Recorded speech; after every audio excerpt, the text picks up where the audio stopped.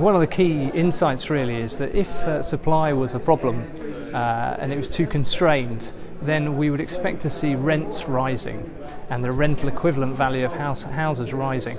But actually what we see is that that's been pretty flat over the last 25 years relative to incomes. In fact, it's fallen slightly against incomes in recent years.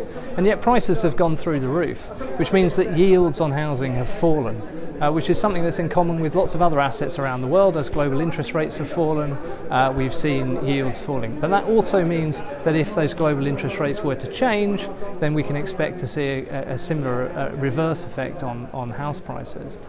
I think the main message is that there are many problems in the housing market, but they are not really related to supply. More supply is probably no bad thing, but it's not going to reverse. No plausible level of supply would reverse the huge boom in house prices that we've seen over the last 20 or so years. And so if we want a solution to that, we need to look at the financial sector and what's happening there, because that's where most of the action is in terms of pushing up house prices. We have a bit of a policy trilemma.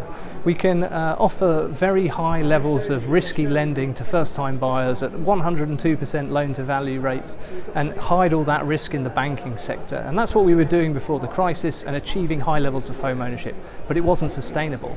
And so home ownership essentially fell, and we started to regulate high loan-to-value lending much more.